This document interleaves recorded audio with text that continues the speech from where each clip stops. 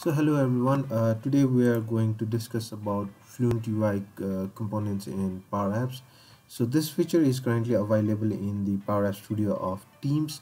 So what is Fluent UI framework? So basically it is a set of libraries which Microsoft is currently trying to implement in all across the web and mobile applications, and this is so that it can align with the standard patterns and styles of Microsoft, so that it gives a standard user experience all across the platform. So let's explore a few of the controls that we have the Power Apps. So let's start with button. So as you can see, the button looks much more smoother, much more slicker than it was in the previous Power Apps, which was something like this. And design has been something Power Apps was not so good at, but with this Fluent UI it looks really smooth. So what changes that we have?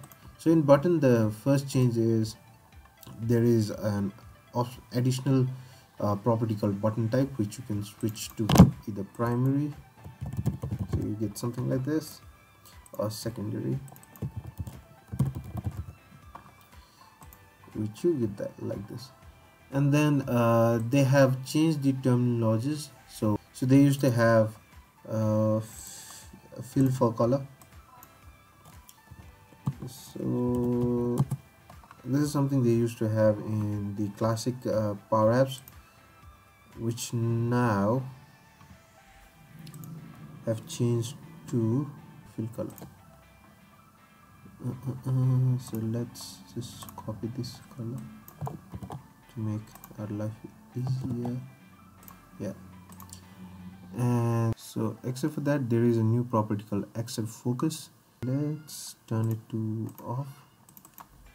False. So as you can see, for whichever controls it has been turned off, it's not being selected and it's been moved to another tab. So let's move it another one, which is checkbox. So checkbox, previously it used to have default to tell you whether it needs to be checked or not. Now there is a field called check, so you can set it true, false. Previously it used to have default to be set as true or false. I don't think there is checked in previous one. No, so you set default as true. So let's check another feature. So the new thing that we have is box side. So you can keep it at start or end, and based on that, this checkbox will appear. So for combo box, which is this one, input text placeholder, which used to be there, is now converted to text. If we change the allow multiple to true, it's a little different than previous one. You can see that you can select is something like this, and as I mentioned, the input text placeholder, which used to search for is converted to text. For date picker, it used to have selected date where you can put default date, but now it has value, so you can put it as today, and it looks much cleaner than previous one and much quicker. You can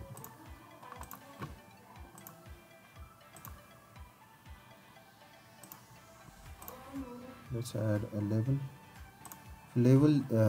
The size, so previously there used to be something called size for label, which used to define the font size. I guess, yeah. So the font size was used to be called size, now it's called font size. A good improvement indeed. And for radio button, where is radio button? So let's add a radio button. Box radio button. So so for radio button, so things are same, except for the autofocus and tab index, which was already I have shown for text box. So one thing that I find missing is layout. So previously there used to be something called layout, from which you can turn vertical to horizontal, which is not there anymore. Probably they will have that feature on later on, or something they have missed. Slider, again the terminology of default has been changed to value. So previously it used to have something, it used to have property called default, which is now value. For text box, the color is now changed to color text. So previously it used to say color, now it says color text.